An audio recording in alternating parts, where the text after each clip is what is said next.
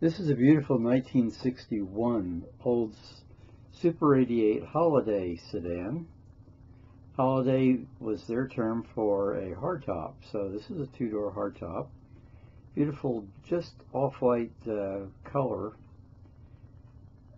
I've always marveled at the insignia that Oldsmobile had. Never figured out what the heraldry meant in that.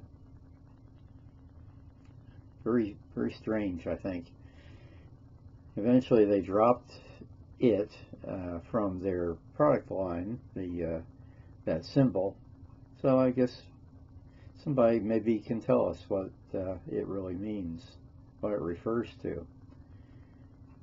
Maybe it's a heraldry that refers to Ransom E. Olds himself. I don't know. Beautiful interior.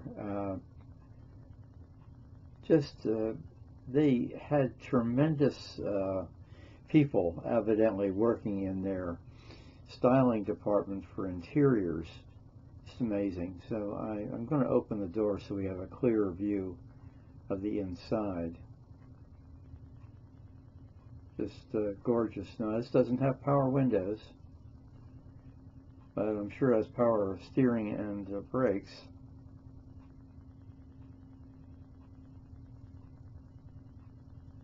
Bench seat up front. Isn't that a gorgeous upholstery? And it blends so well with the dash. And we have roof bows. They're not chrome, but they're roof bows in place to dress up the vehicle a little more. Of course, it has automatic transmission. It's for sale at the spring version of the Turkey Rod run at the Daytona Speedway. And when we get to the other side, you'll see the contact information and the price. Those taillights really remind one of rockets, and of course the bumper there with the fin downward, it looks like all part of a rocket, and along the side the shape is also that of a rocket.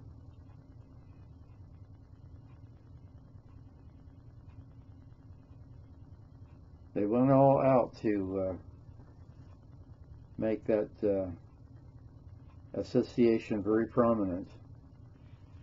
Here's the inside, and you notice it has an aftermarket air conditioner hanging there under the dash. That's a very, very nice feature. Aftermarket wheels. And there's the information. No rust. So, very important element.